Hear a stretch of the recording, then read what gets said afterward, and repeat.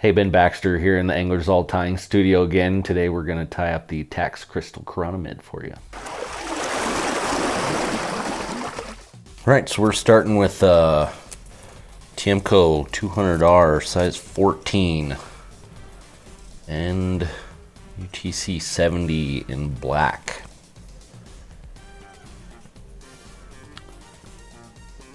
Let's get our thread started. On this particular pattern, the thread is only used for the head of the fly. The rest is going to be midge tubing in clear. And easiest way to get this started again is a pinch wrap, because that tubing will really want to roll on you.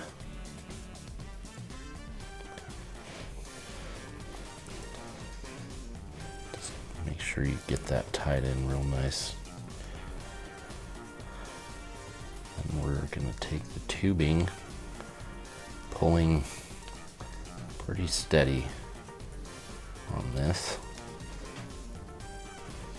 You could use your rotary function for this, absolutely.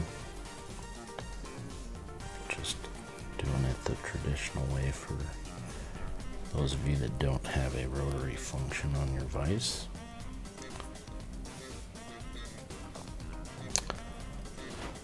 Kind of have to pull pretty tight to make that wrap back over.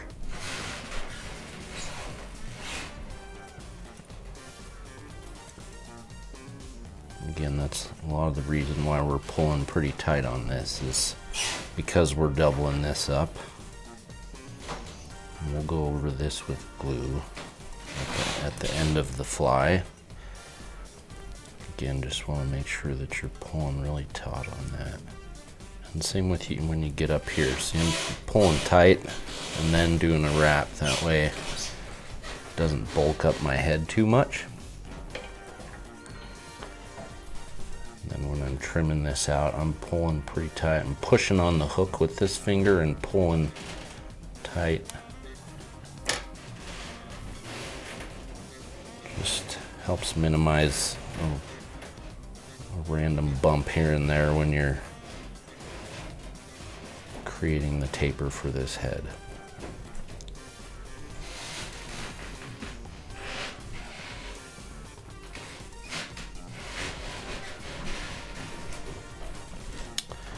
Next, I'm using some red and blue holographic Flashabou. A little bit of accent to this fly.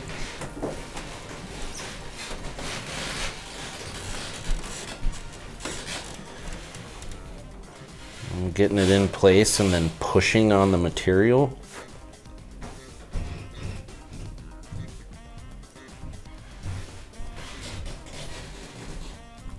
To tie it in, I want to keep that blue up top. And I've got a single strand of red. Again, pushing that material on just helps keep it from rolling on you, especially with synthetics or something that's flimsy like this Flashabou.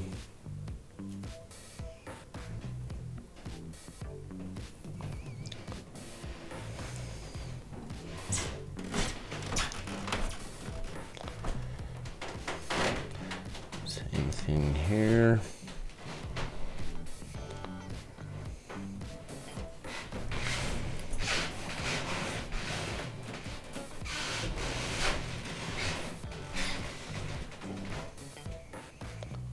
Just clean those up there.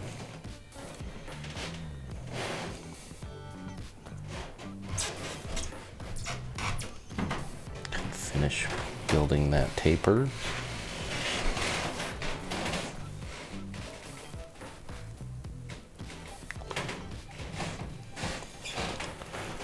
I've got about 4 strands or so of this blue Flashabou up top. We're just going to pull that forward.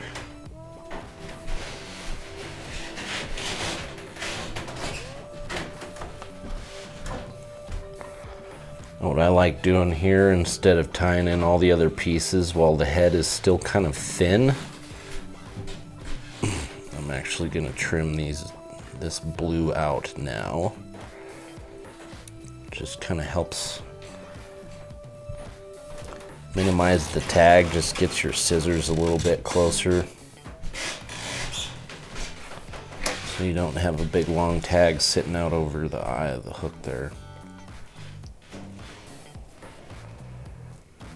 And pull my red, it's kind of gill for you on this fly.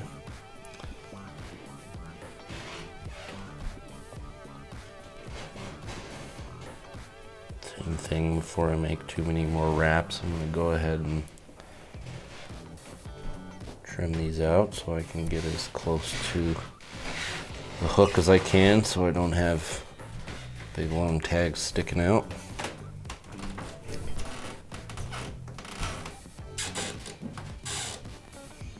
Really helps having fine tipped scissors too. And lastly, I'm using some white Antron for the gills on this fly.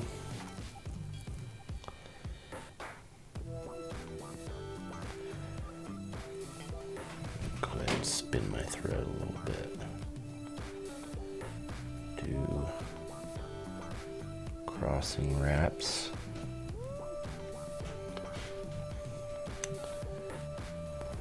That way you kind of creating a T with that there.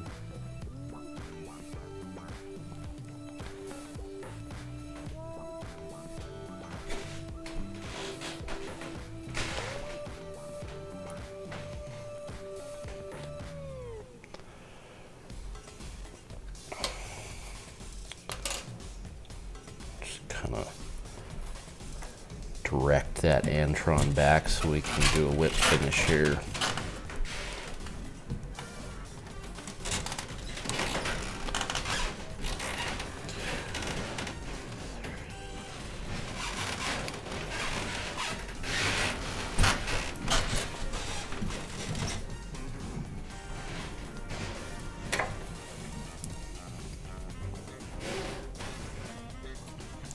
Our thread tied and trim that out. Now, instead of trimming these, you could absolutely do that. What I'm going to do is take a hackle plier. Keep slipping on me. I'm going to pinch these to kind of keep them out of the way for this last step. I'm using some thick Loon UV glue.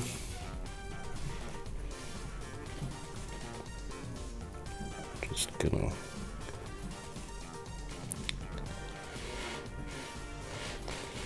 get it on there to start with,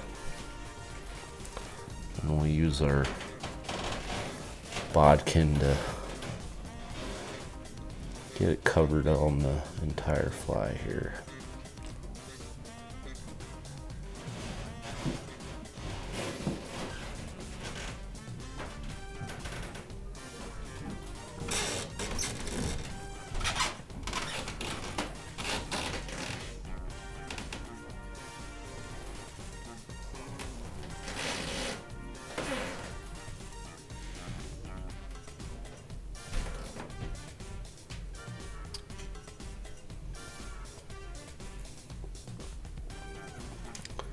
Just take your time with this, you don't have to rush. It's not a race.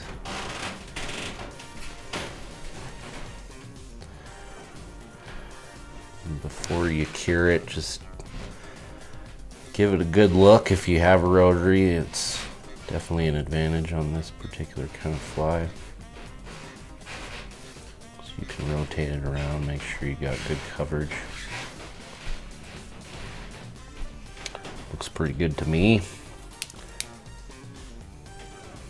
Just hit her with the light. Cure that glue up.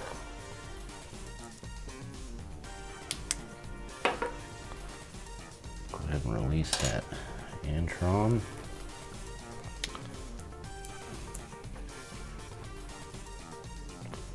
want to trim this pretty close. You don't need that super long. Here's your little gill flare.